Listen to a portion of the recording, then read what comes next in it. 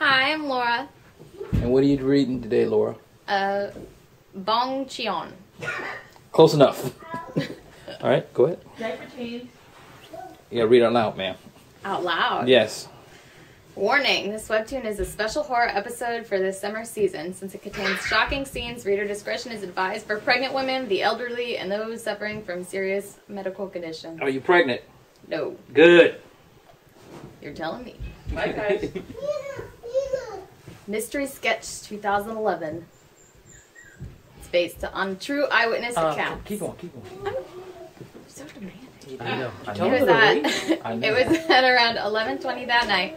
I was dragging myself home exhausted after a tiring night study sessions at school.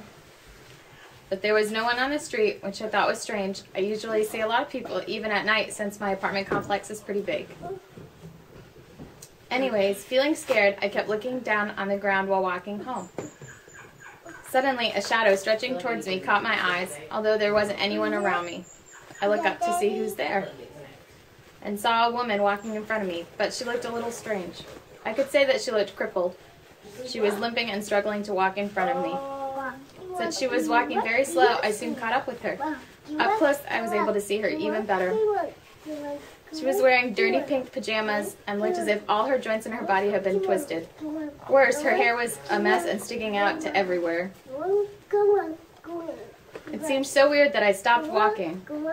I felt like I shouldn't have gotten any close to her, nor did I have the guts to pass her by.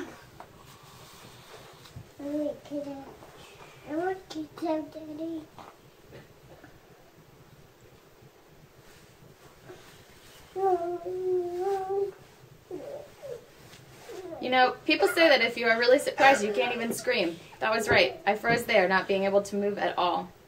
Where is my baby? My thoughts were racing to her question.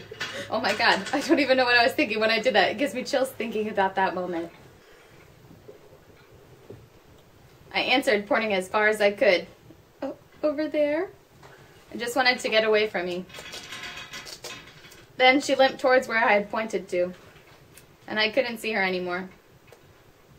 Fearing that I might run into her again, I tried to turn around and leave that apartment complex.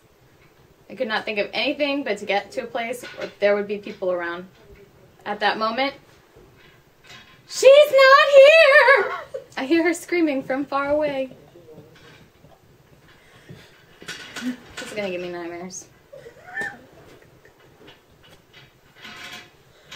I don't remember anything from then on. I heard that my neighbor found me passed out on the ground and took me home. In 2007, at an apartment complex in Bong, Guanacacu, CO, a 33-year-old woman jumped off the apartment and died on that spot. Known as surnamed Cho, a divorcee due to her extramarital affair, she had lost her custody of her 2-year-old daughter and decided to commit suicide. After that incident, Cho was seen walking around that apartment complex several times. The end. She's hardcore. She's better than me because I scream. What happened?